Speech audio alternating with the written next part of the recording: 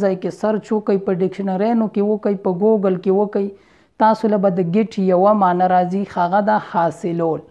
نن غواړم چې تاسو ته د ګیټ هغه مختلف چې زه کوم استعمال یادوم چې د دې ډیر مختلف استعمال دی. داسې نور وغیره چې کوم ایپس دي په هغې باندې به تاسو ګورئ اکثر چا پوسټ کړی وي هلته یې لیکلی وي چې I got married. ګاټ چې کوم دی دا د ګیټ سیکنډ فارم دی. په دې باندې خو به تاسو فیږئ د ګیټ سیکنډ فارم دی ګاټ. پرس که زه وایم چې د دې کمرې نه بهر وځه د دې کمرې نه بهر وځه ګیټ آوټ بهر وځه ګیټ آوټ بهر وځه. ما ناوخته کیږي I am getting late. په ما ناوخته کیږي I am getting late. یعنی ته به هر څه ترلاسه کړي. You will get everything in your life. You will get everything in your life. یعنی ته به په خپل ژوند کې هر څه ترلاسه کړئ هر څه به حاصل کړئ. بسم الله الرحمن الرحیم. شروع کوم په نامه د هغې پاک ذات چې ډیر بخښونکی او مهربانه دی. د انګلش ټو پښتو لرننګ ټولو زده کوونکو زما سلام واخلئ. یو ویور دی او هغه کمنټ کړی دی. هغه په دې کمنټ کې وایي چې په ګیټ باندې یو ویډیو جوړه کړئ یعنی د ګیټ یوز څنګه دی د ګیټ استعمال څنګه دی. نن ما وغوښتل چې په دې 18 منټه 12 منټه ویډیو جوړه کړم او تاسو په ګیټ باندې پوهه شئ.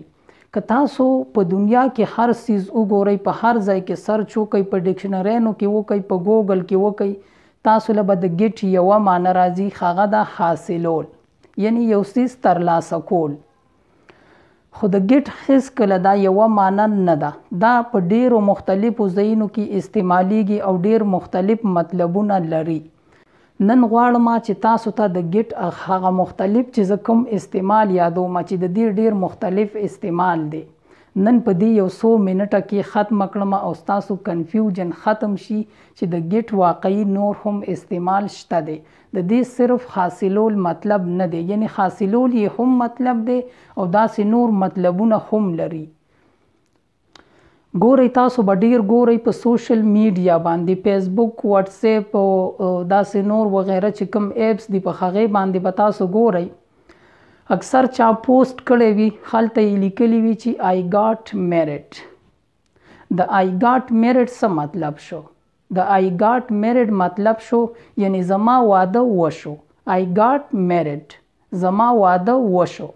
او دا پوسټونه مونږ ډیر زیات ګورو. I got married I got engaged یعنی زما کویژدن وشوه. I got engaged زما کویژدن وشوه.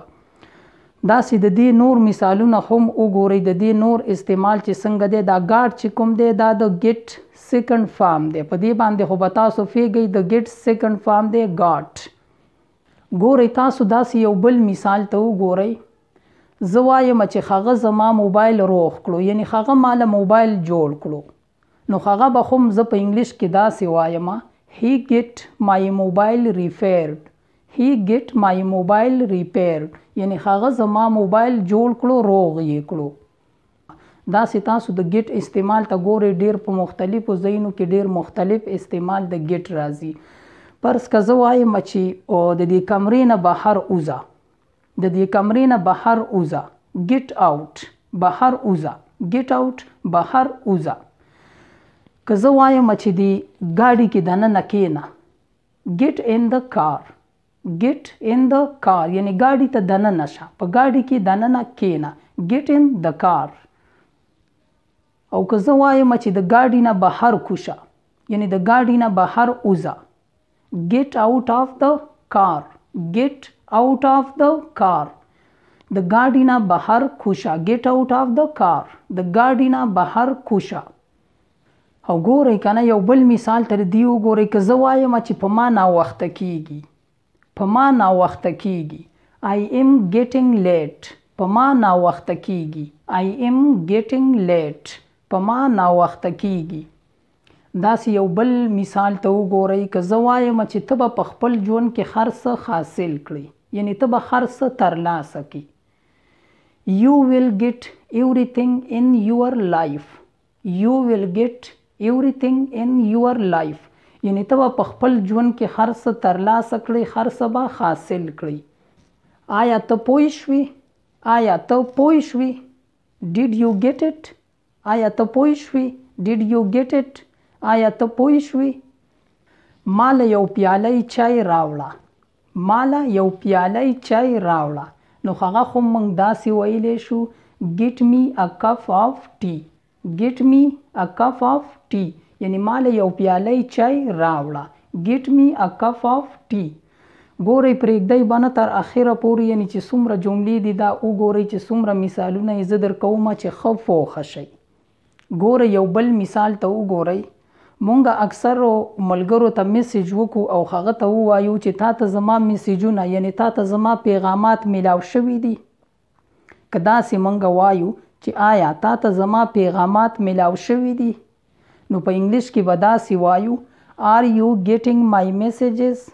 Are you getting? دلته چې دا کوم getting راغلی نو دا present continue دی. د present continue په وجه باندې مونږ ولګوو getting. Are you getting my messages? یعنی تا ته زما پیغامات میلاو شوي دي. ګورئ د دې یو مثال دوو ته بل وګورئ. که زه وایم چې زه ستا په کمپنۍ کې نوکري کولی شم. زه ستا په کمپنۍ کې نوکري کولی شم. Can I get a job in your company? آیا زه ستا په کمپنۍ کې نوکري کولی شم؟ Can I get a job in your company? آیا زه ستا په کمپنۍ کې نوکري کولی شم؟ داسې د دې یو څو نور مثالونه هم وګورئ. ښه مهرباني وکړه یو ګیلاس راوړه. Please get a glass. مهرباني وکړه ګیلاس راوړه. Please get a glass. مهرباني وکړه ګیلاس راوړه. ما ستا لپاره تحفه راوړې ده. ما ستا لپاره تحفه راوړې ده. نو که دا خبره مونږ په انګلیش کې کوو نو هم به got استعمالوو. I have got gift for you.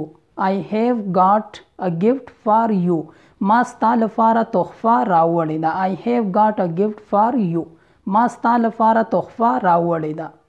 ګورئ دا اخیری یو څو مثالونه د دې وګورئ.